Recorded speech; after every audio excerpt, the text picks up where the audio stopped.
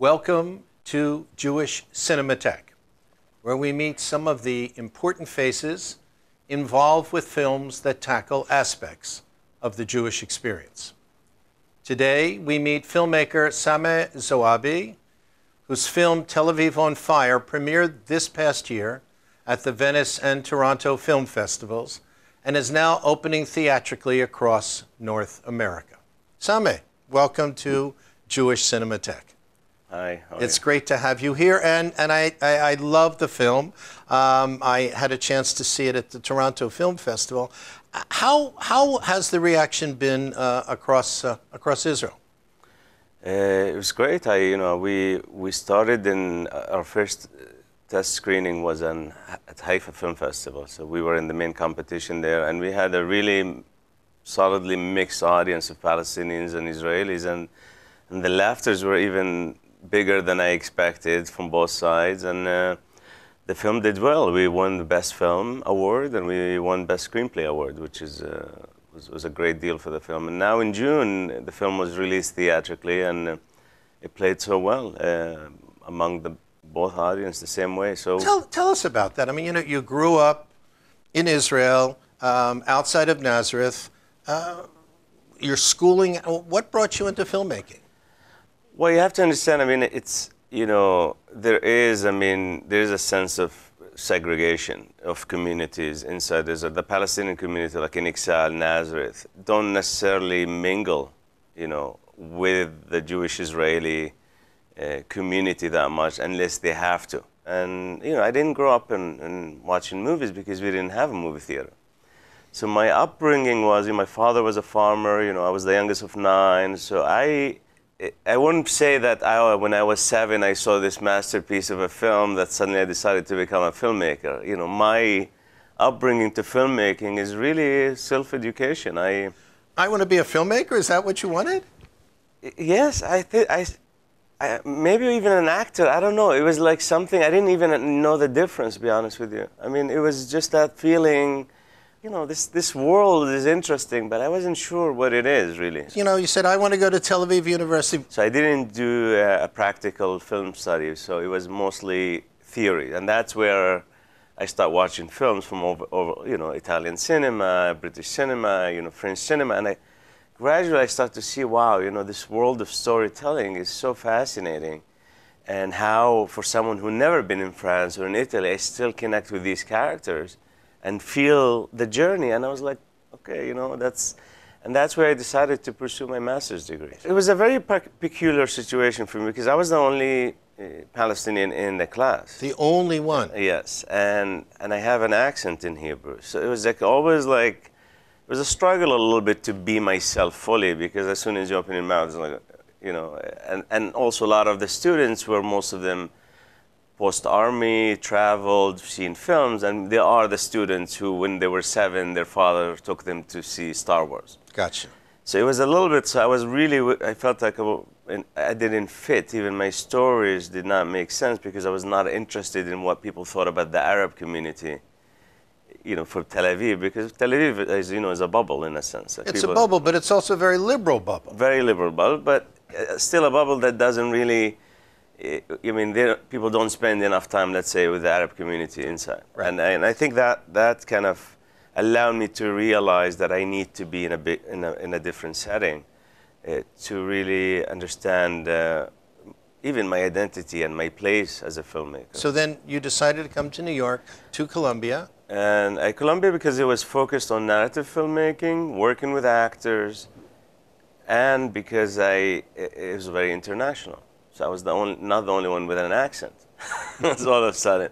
And everyone had a story to tell from different parts of the world. And my first short was Be Quiet, that won a prize in Cannes. Tell us about the film.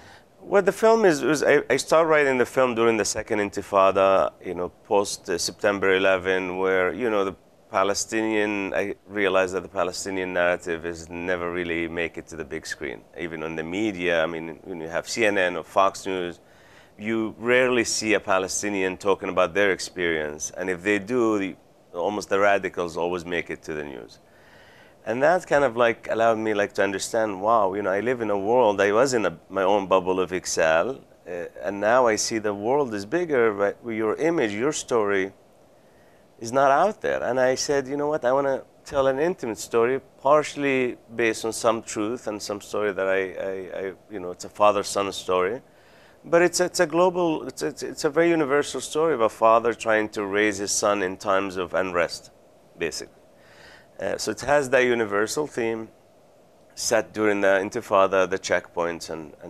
So for me, since then, and the way the film was received, even the reaction, not just, I would say, in the US, even the Israeli, you know, suddenly you see a different Palestinian. You see that the 90% of the population that never makes it to the news, which is the people who live their daily life trying to get by. Not everyone has a political agenda, as we know, not just in Palestine, but everywhere. I mean, people have personal agendas of raising family, bringing food to the table, getting married. You know, these are the things that I think preoccupied people in general. But that face never made it to the big screen. And that was, for me, the revelation that I had through my short, which I think established the kind of films I've been making. Why comedy? Exactly, because it's you know, I thought I grew up, everyone is funny back home. And you know, I don't know if you've been in an Arab village and you sat drinking tea or something, people laugh all the time.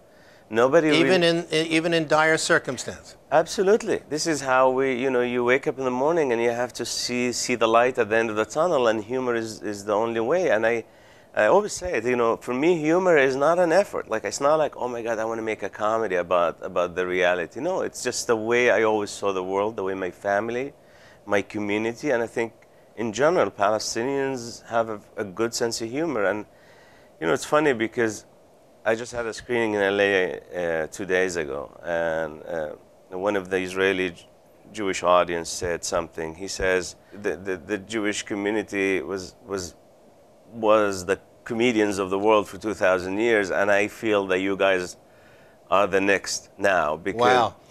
Because it's when you feel you're under siege and you feel like you're helpless in a sense of feeling the pressure that comes to surround you. I think humor is, I mean, humor is one way to, you know, survive in a sense in a reality like this. I mean, no wonder why Charlie Chaplin made, you know, The Dictator and many other filmmakers, Lubitsch making To Be or Not to Be. So this, I think, becomes that way of functioning in a sense. So when I wanted to make a film about daily reality, about the common man, about characters that are not the victims or the fighters, or they are the people who are in the middle, naturally humor is the only way, I feel, for me. So you listen to the title, Tel Aviv on Fire. You see that it's set in 1967. All of a sudden, you're sitting back in your seat and you're saying, oh my gosh, we're going to have a film that's going to be critical of Israel or critical of the Palestinians. It's going to dig into the conflict. But it does, but in a very humorous way. And it's apparently a way that people are very comfortable with. Why is that? Well, I think because people are jaded. I feel like when I was in June, actually seeing people responding, and I see some of the comments in social media and stuff, and both Israelis and Palestinians, I think that the situation is so tragic, and when people live in it, and they don't have a sense of leadership, like, you know, take the last 20 years, nobody's talking about solutions. We are, you know, the Israeli government and the PLO, at this moment, they're managing the situation. They are in the business of managing the occupation. Nobody is really in the business of solving it or giving a vision. So people are living in that reality for 20 years of, I don't want to deal, I don't want to engage in this. And so suddenly you give them a glimpse of, in the film, which I see, they see a glimpse of hope that they remember. I mean, in the film, and I'm going to ask you to just describe it in a bit, but you have an intimate, close relationship between a Palestinian and Israeli, which in a certain sense can or maybe can't long-term exist. Tell us about the film. Well, the film is, is about a Palestinian TV show called Tel Aviv on Fire, which deals with the '67 war. It's like a soap opera. A soap opera, yeah. And soap operas are over-exaggerated. form, you know, with the dialogue, with the acting. So it has that color, but it's set in 67. You sit there and you watch it and you just laugh as you're watching the soap opera behind the scenes taking place. It's great. Absolutely. So the story of the soap is about a Palestinian woman who is a refugee, who comes from Paris to spy before the 1967 war. And her mission is to seduce the Israeli general to get secrets before the war, so to prevent the fall of Jerusalem. Now, my film is about a guy who works as a production assistant in the film, he lives in Jerusalem and works in Ramallah. When he was going back home, he was stopped at a checkpoint. I'm not going to reveal why. But he meets this Israeli commander who realizes, oh, this guy works on Tel Aviv on Fire, and his wife is a big fan of the show. So this was a show that was being watched by both Palestinians and Israelis in the broader film. Absolutely. Okay, yeah. and so it's a popular. It's a very popular show, soap and the Israeli soldier watches it, but he's in denial because he thinks soap opera are made for women. But of course, he watches it as well. So she was fascinated all of a sudden to meet this guy who, you know, pretended to be a writer on the show. He's not. So Asi, the Israeli soldier, basically, when he realized that he has the power to maybe influence the show, he starts to use Salam to go push for another ending to the show that sort of appease the Israelis more than the Palestinians. So, and of course, the Palestinian or Arab financiers of the show, they're not going to accept the ending that the Israeli is offering. So we have Salam is caught in the middle between trying to please everybody, which is, you know, in many ways, this has been the story of my life. I can only imagine. There you are caught. You're an Israeli filmmaker. You're a Palestinian filmmaker. You're making films that are being sponsored and in part paid for by the Israeli government. So, you know, on one side, how do the Palestinians look at this? You know, who is this guy, and how do the Israelis look at you? You are that person? Absolutely. I mean, you know, the idea of the film, I mean, starts to feel real. I mean, you know, you have ideas for movies, but, you know, you don't think about it that it's going to become a movie. Because when you have that idea, you know that you have to invest at least 3 years, 4 years for this to happen.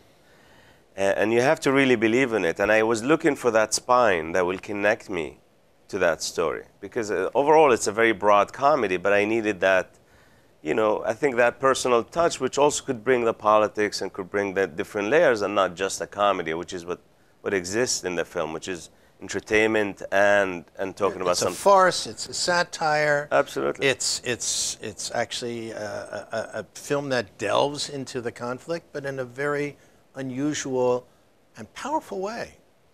Let's take a moment now and look at a clip from the film Tel Aviv on Fire. מה עשית בגדה?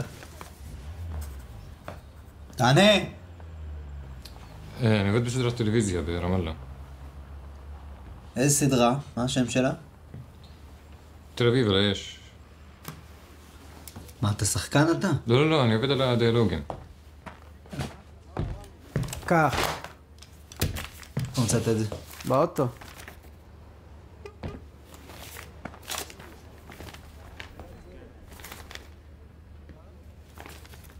שמות של מתקנים צבאיים, של אנשי צבא.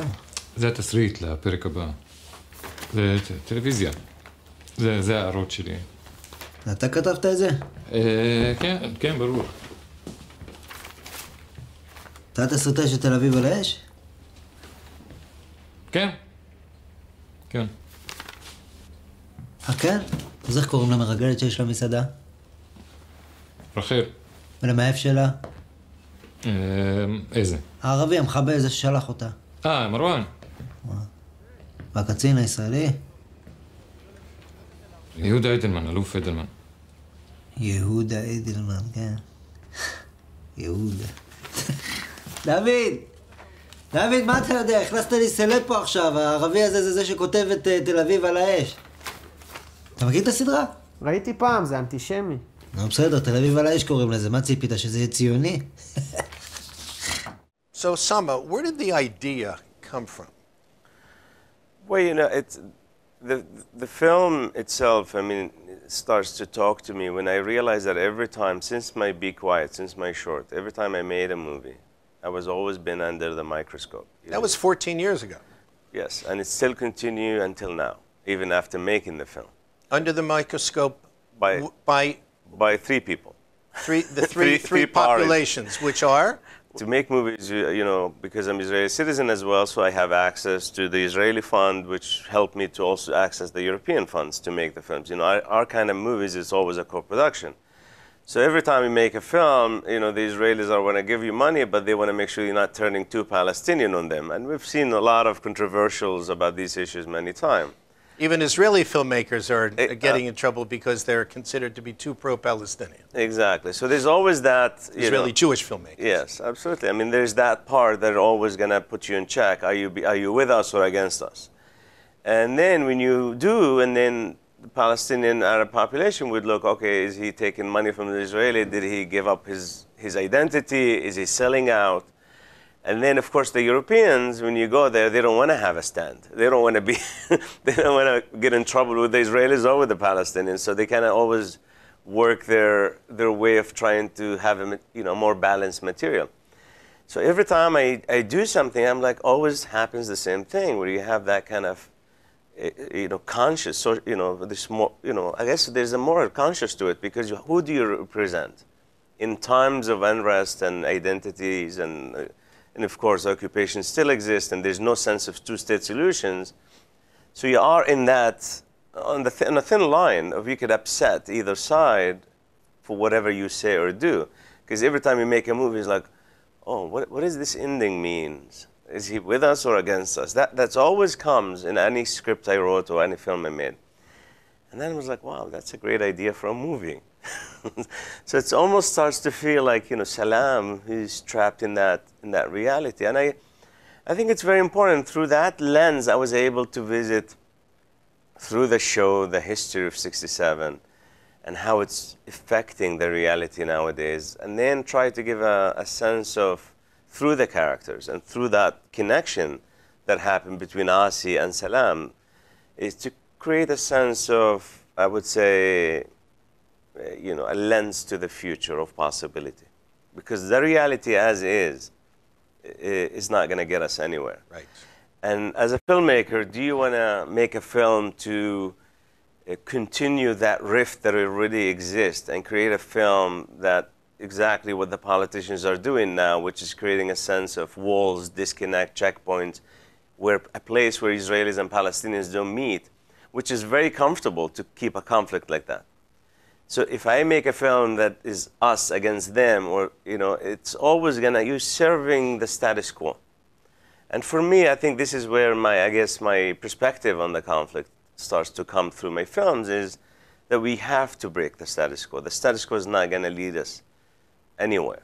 So I had to, bring that through humor to remind people that we are living in a very tragic reality where disconnect is a big part of it, and we need to break that.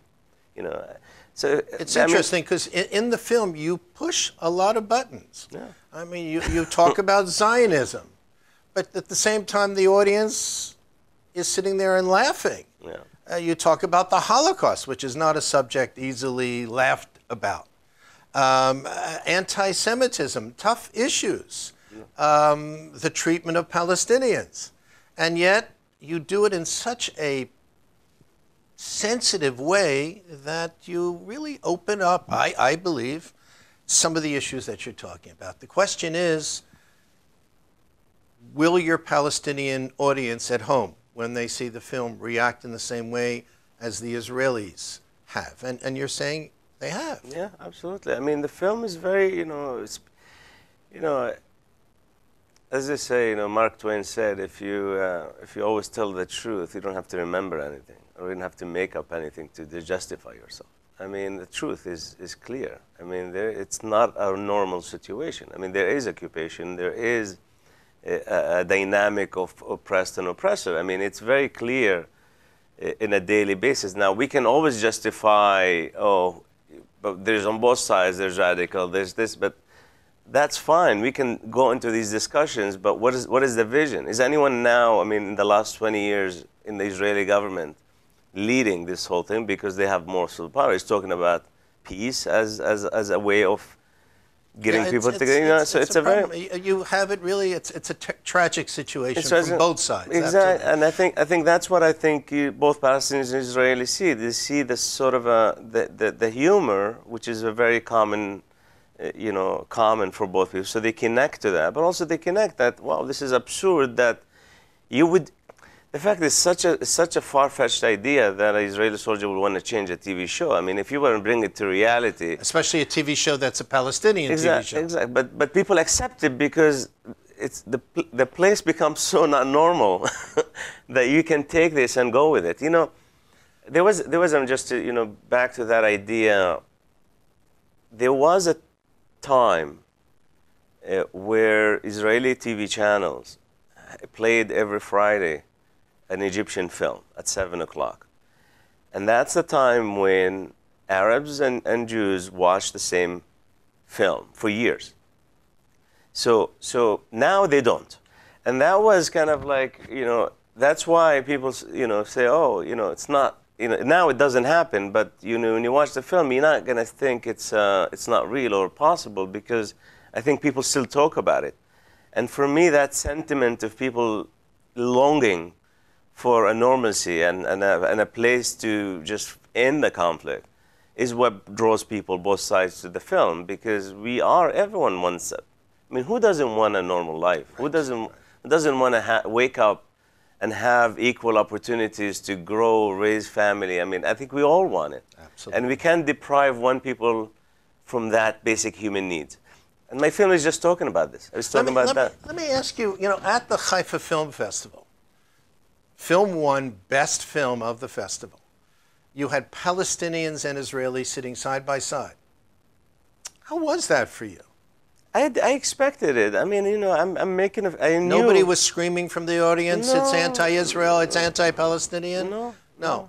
So and far, you don't expect that to happen, when you return home? You don't expect some fringe element, some radical element to turn around and say, you're a cop-out, you're making films funded by the Israeli government. And the very fact is, why is the Israeli government funding this?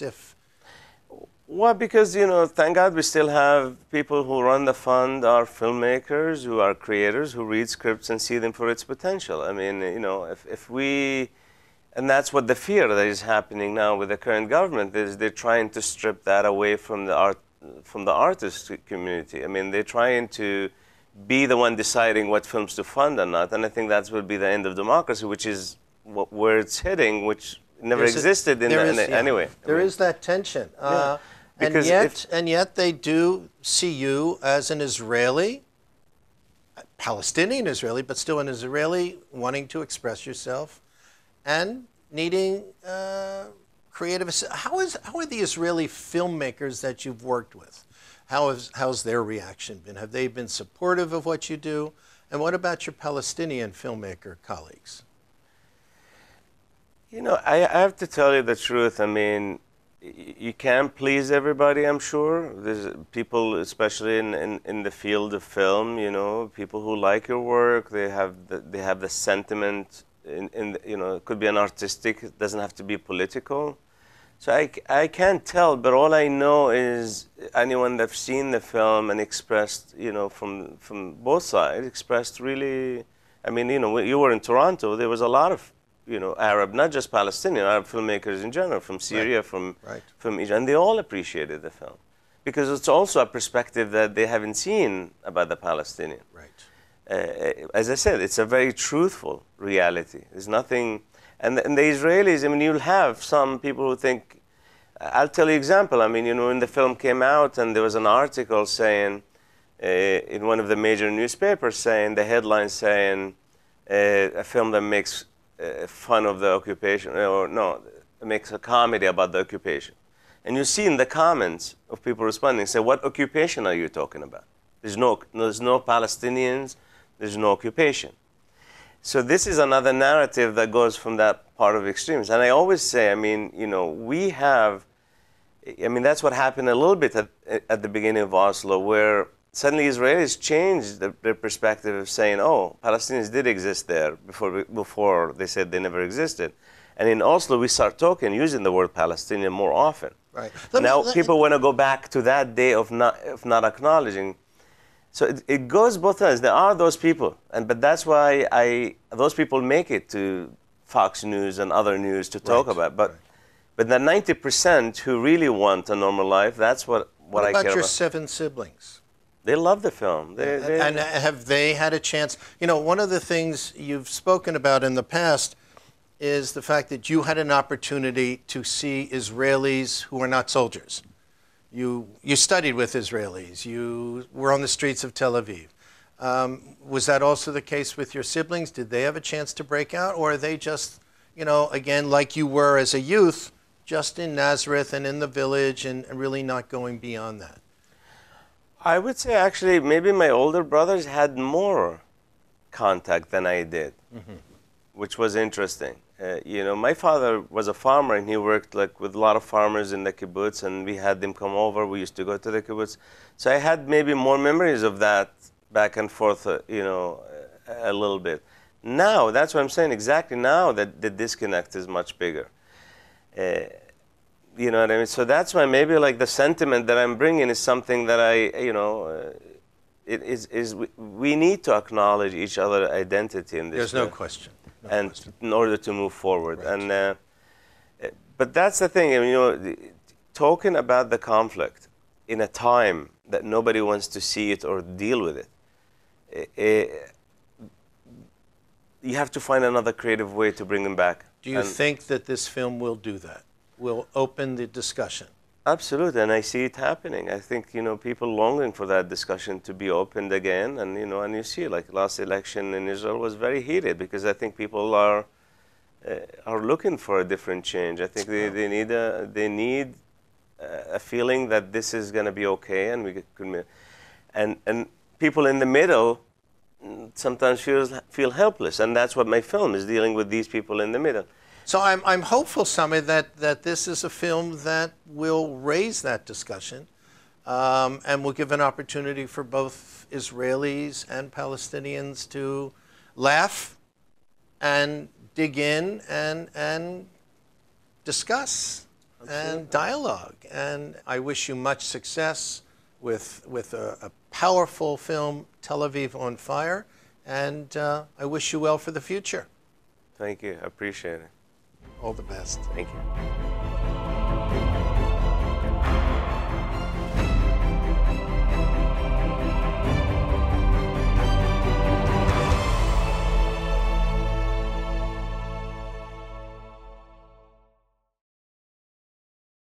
We would be pleased to send a complimentary DVD of this program to anyone who wishes to support JBS with a tax-deductible gift of $36, double chai or more.